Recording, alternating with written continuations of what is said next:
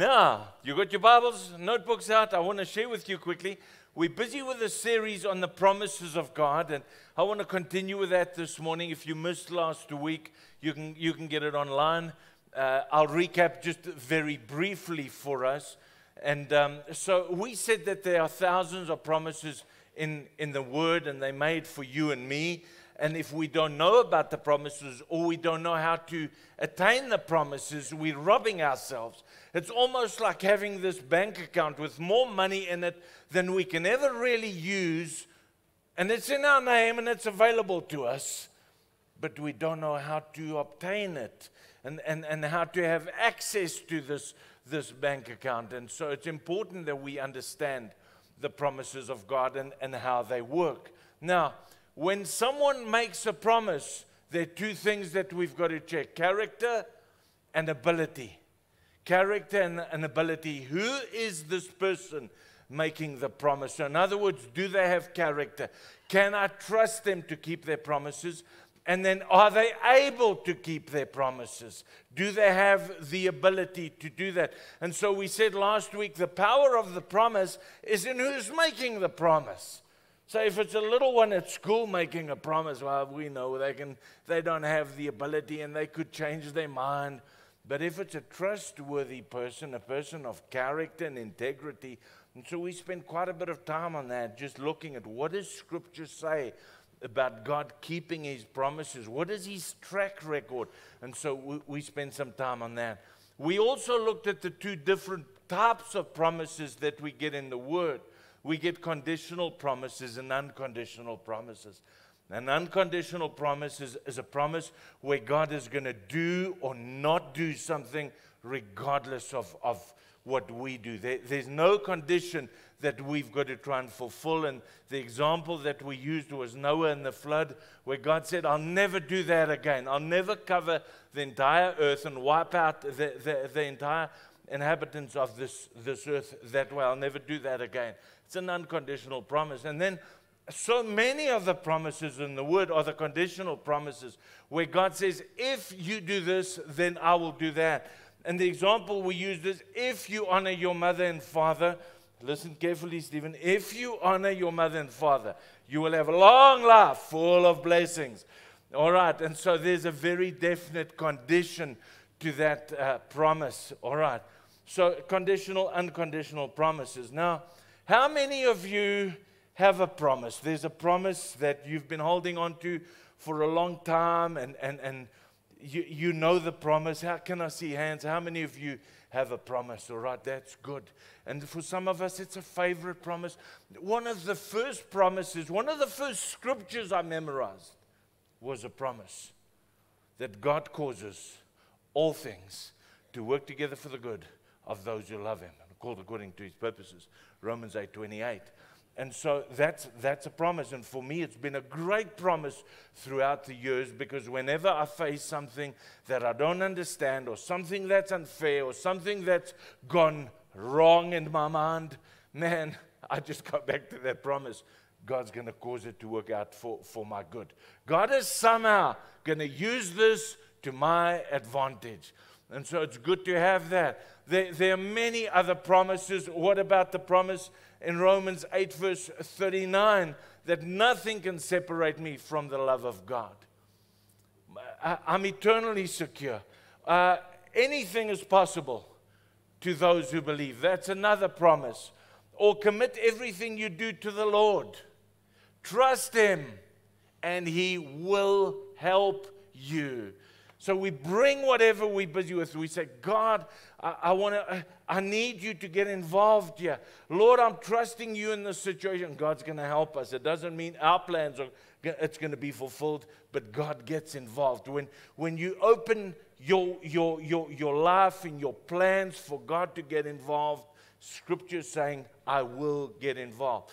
And so there are so many powerful promises in God's Word. And maybe you have a favorite, maybe you don't. But I trust that after this service this morning, you're going to start seeing God's Word in a slightly different light. You're going to start looking for the promises and realize that they're there for you and me. You know, one of the best ways to get to know God, by the way, I'm just throwing this in, is through the promises. Because if you think about it, when somebody makes a promise, let's say it's a boss that says to you, if you reach a certain target, I'll send you on whatever holiday, all expenses paid. What does that tell you about that boss? It points toward their generosity. And so it's exactly the same with God. When you start reading through the different promises, it points to the different aspects of God's character. So for instance, where Scripture says, I will never leave you nor forsake you, it points to His commitment and His faithfulness. What about delight yourself in the Lord and He will give you the desires of your heart? Points to His generosity.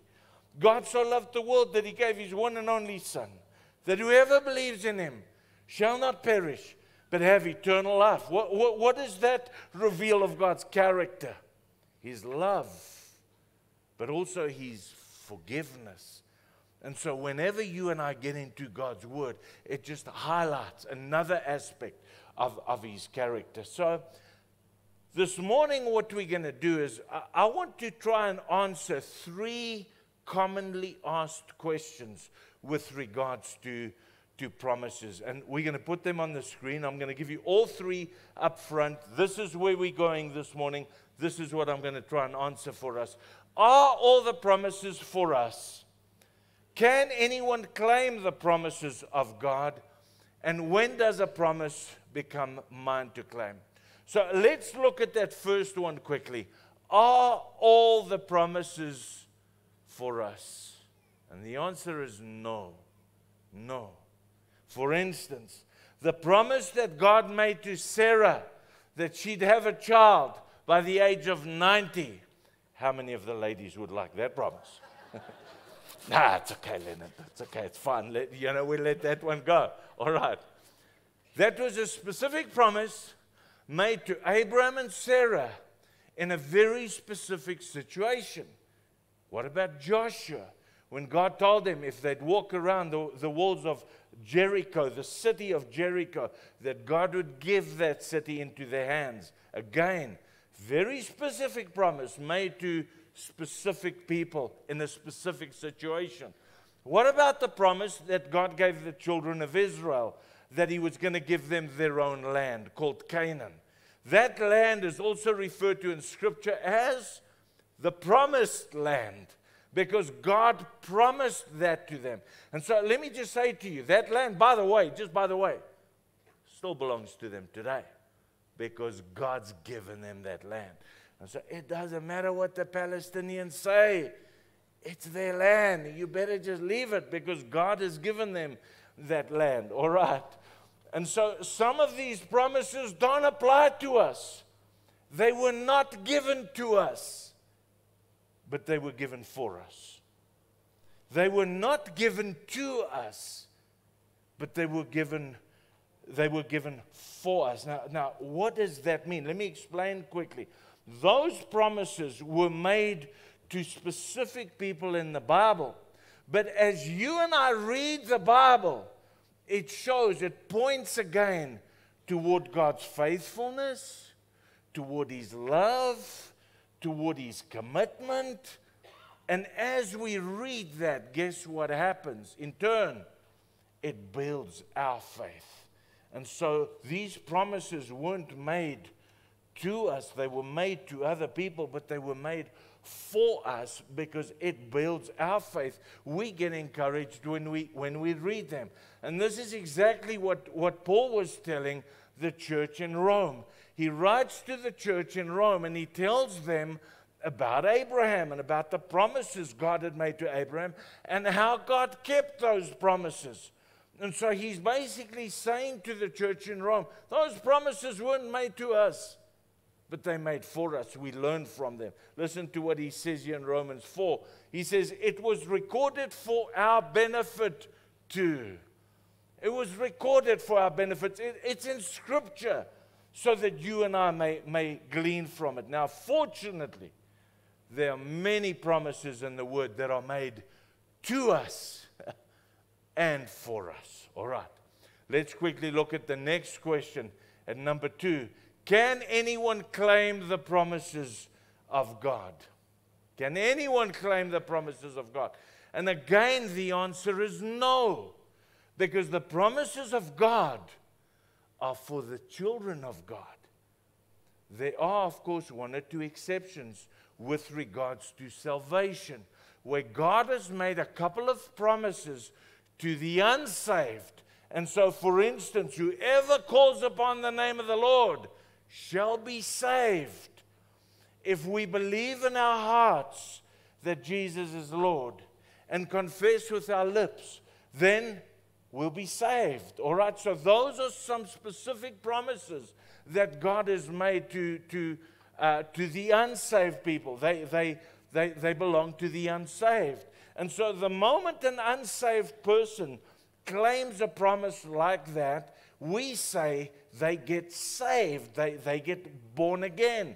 And so they become children of promise, you could say. They become part of the covenant, they become covenant children or children of promise. Not only the promise of salvation and eternal life, but all the promises become theirs. And so the promises of God belong to the children of God. An unbeliever cannot come and say, to claim a promise for provision. Lord, this is what you say in the Word. They can't do that. You say, but Leonard, that's a little bit harsh. I know. I know. But if you think about it, just think about this. God has made every single man, every single woman. And His desire, Scripture says, is for all men to be saved. So in other words, for all people to be part of His family. That's His desire. And so when you and I decide not to follow God, not to serve God, basically we are choosing to live outside of His will, outside of His ways, and outside of His promises. In a way, it's a form of rebellion. And we're choosing to do that. We're saying, God, I don't want to serve you. I don't want anything to do with church and that stuff. And God's like, okay. But you need to know, you are choosing to live outside of my promises. You see, my children don't enjoy the same benefits and privileges as the neighbor's children. Nor do the neighbor's children enjoy exactly the same benefits and privileges as what my children do, because they're outside of our family. And so that's where you and I have got to make up our mind. Are we a part of God's family? Because if we are, if we belong to God, then the promises belong to us. It's as simple as that. All right. Now, some people are so poor, the only thing they have is money. They don't have God. They don't have the promises of God. And so the unsaved, you could say, are poor compared to us. It doesn't matter how much money they have. If they don't have Christ, they don't have much at all. And so somehow we've been conned to believe that money is everything. It's everything. And of course, yes, it makes life a whole lot more comfortable. It makes life a whole lot easier. But there's so much more to life than just money itself. Think about what a rand was worth 40 years ago compared to what it's worth today. Oh man, I don't even want to go there. Think about what a promise was worth 40 years ago and what it's worth today. You say, what do you mean? Well, I want to argue, this is how I see it, that a promise is worth more today than it was back then. Because you see, as you and I begin to grasp the meaning of life, and I say begin to grasp, because I don't think we get the real meaning of life. But there's no doubt about it. As we get older, we begin to grasp the real meaning of life. It's not about money. It's not about things. It's about our relationship with God and His people and His promises. And so as we begin to grasp that, guess what happens? We begin to value that more. Our relationship with God and His people and His promises. And so that's why I can say, I think God's promises are worth more today than what they've ever been. And so the promises of God are for the children of God. But there are two things that can prevent us from claiming a promise. Number one is where you don't fulfill the condition of the promise. So for instance, if you haven't honored your mother and father, and take note of that, Stephen, write that down. If you haven't honored your mother and father, all right, you can't claim that promise. Here's the second reason that maybe we can't claim a promise, is if there's sin and disobedience in our lives. So let me show you from Scripture, and I'm going to show you Old Testament and New Testament quickly. In Isaiah 59, it says, listen, the Lord is not too weak to save you, and He's not becoming deaf. So there's nothing wrong with His hearing. He can hear you when you call, but there is a problem. So in other words, we think God isn't hearing us. It's not, His hearing is not the problem. Here is the problem. Your sins have cut you off from God. And because of your sins, He has turned away and will not listen anymore. And so what Isaiah is saying, the problem is not God's hearing. The problem is when there's sin in our lives. Now, please, let me just clarify something. Sin doesn't separate us from God. All right? Please hear this. It doesn't mean if you're saved today and then get involved in some kind of sin, you're not saved anymore. It doesn't separate you from God. But it prevents your prayers from being heard. It prevents your prayers from being answered. And so we've got to know that. It's almost like when a child is just disobedient and doing their own thing, and then they come to the father and they say, Daddy, can we do this? And the daddy is like, ek het niks gehoor nie. All right? Don't come in with all your nonsense and now think you can come and ask something. All right? And so it doesn't separate us from God, but it prevents our prayers from being heard. Let me show you from the New Testament. In 1 Peter chapter 3, in the same way, you husbands, and he's going to give us two instructions, by the way, must give honor to your wives and treat her with understanding as you live together. So here are the two instructions. He says, honor your wife. Honor your wife. And treat her with understanding. It's almost like, oh, God. You've made her so complex. Why? Now I must try and understand her. He says, yes. I want you to honor her and try and live in understanding. So in other words, not all about you. She's got needs. She's got wants. Try and understand her. Be sensitive to her. Be respectful to her. That's what the word is saying now. He says, if you don't do that, he says you're disobeying my word. And don't think I'm going to listen to your prayers. Listen to what it says. If you don't treat her as you should, your prayers will not be heard. It's as simple as that.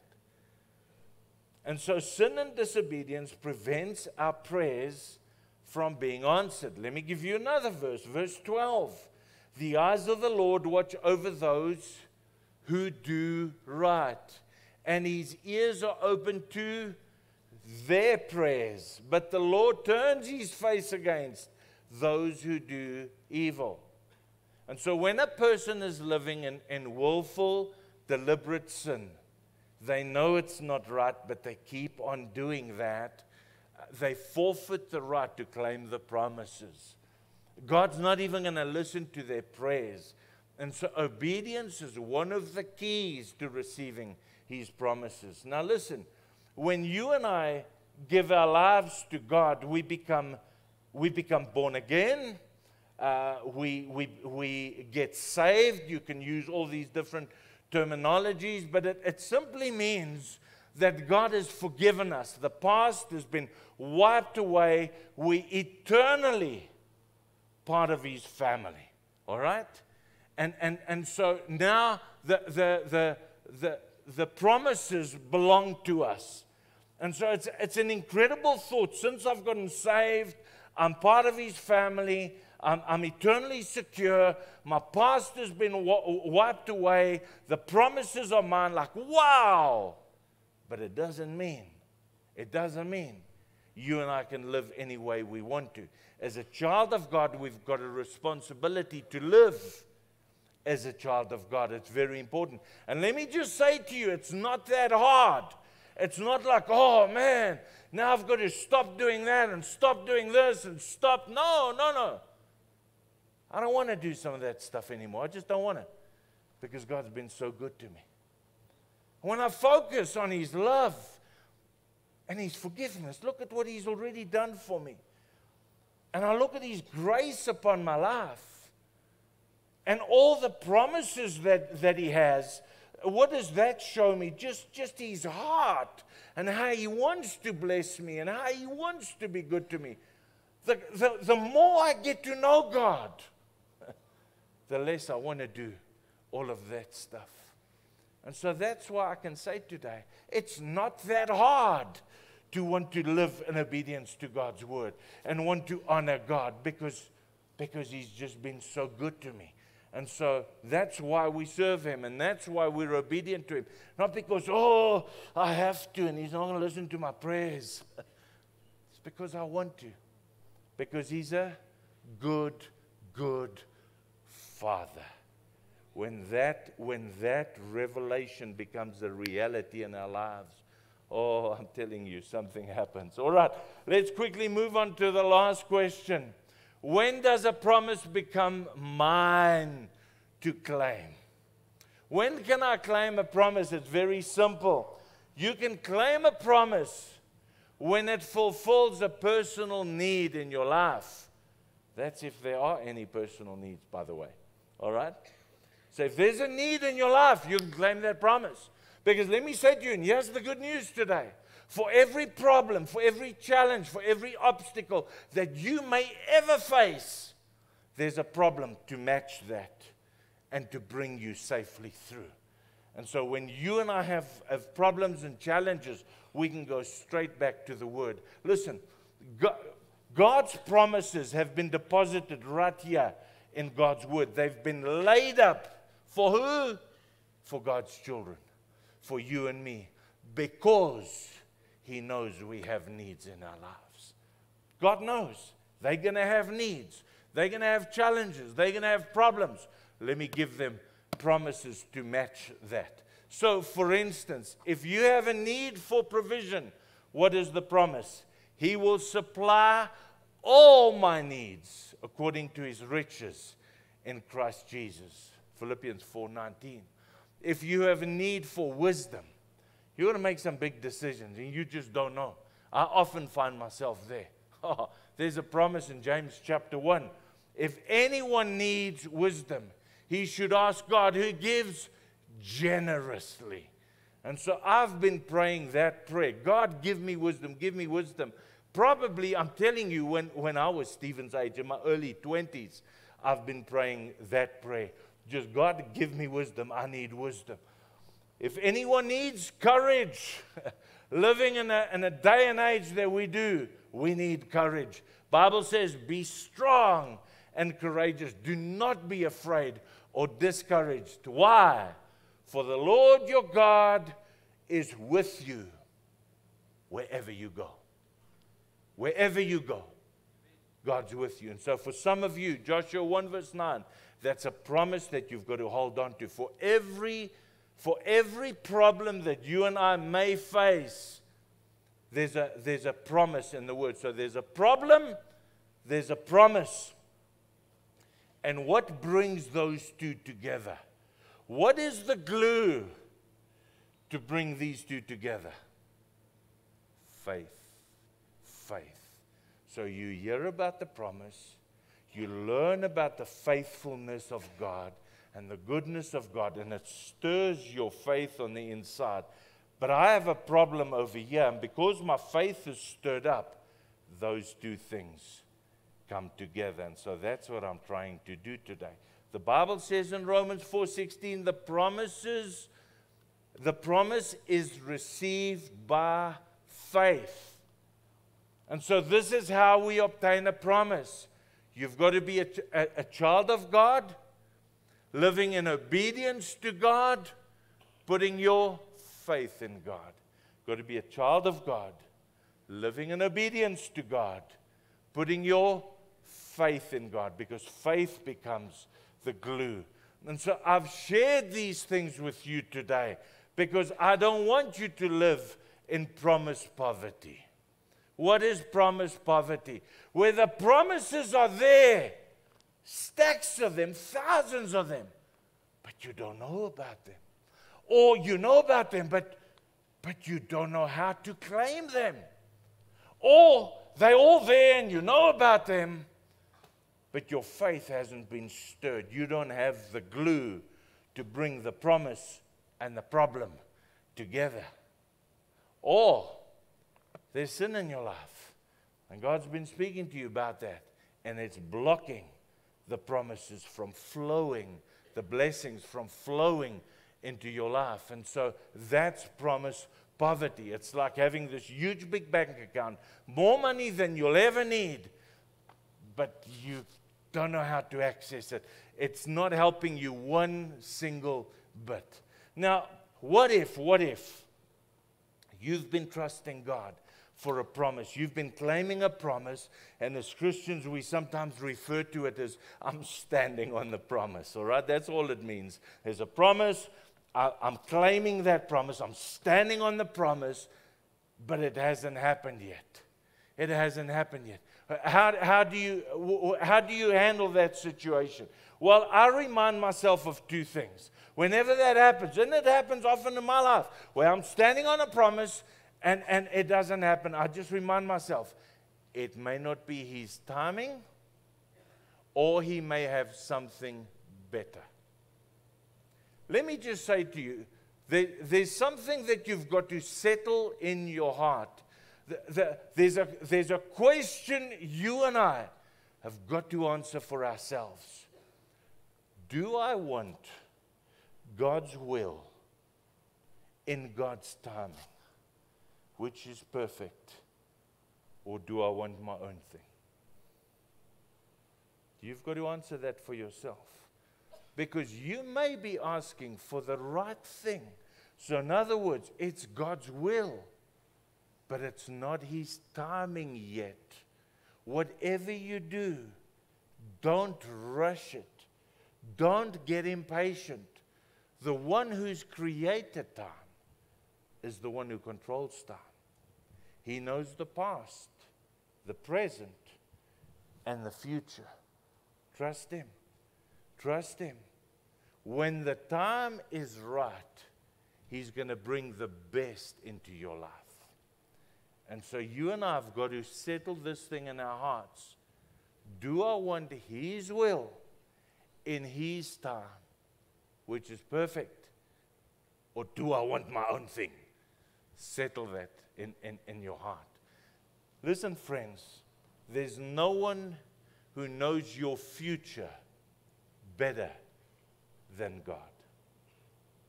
There's no one who can supply your needs more adequately than God. And there's no one who loves you more dearly than God.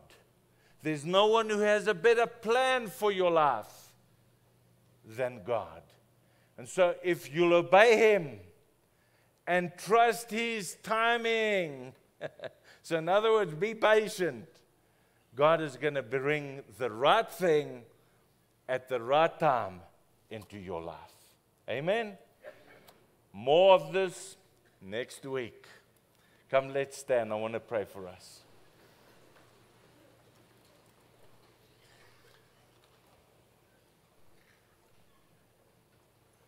I want to give you an opportunity this morning.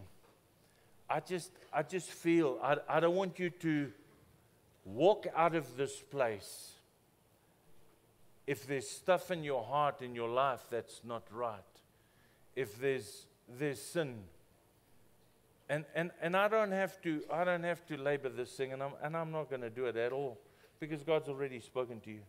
So as I've been speaking, that thing has just popped up. You know it's not right.